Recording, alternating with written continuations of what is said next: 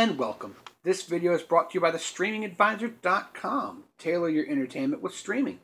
And what we're looking at today is the new MINIX NGC-1. This is a new mini PC. It's one of the fanless ones, but this one's running Windows 10.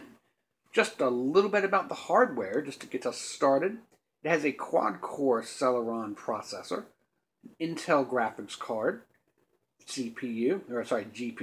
It also has 4 gigabytes of DDR3L memory and 128 gigabytes of internal storage. Otherwise, it's pretty similar to everything else. It's got, Ethernet port, power cable, things like that. But I just wanted to let you get a look at it. We also have a full demonstration of it ready to go that we're going to let you see after this video.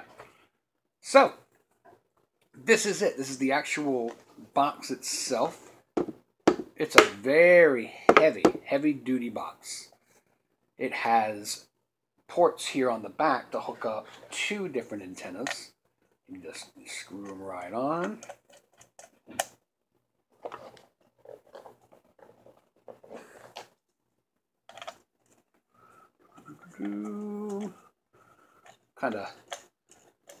Kind of look like little ears,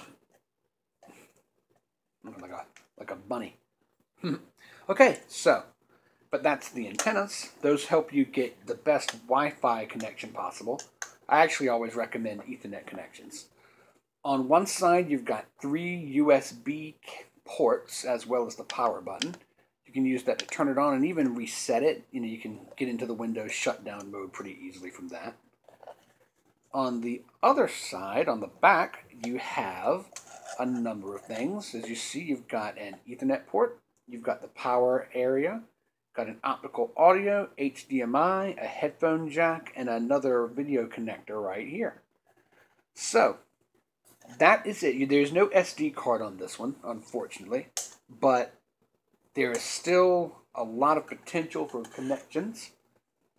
Most importantly, you can hook up thumb drives and USB drives and USB hard drives and just really expand what you can store on this device.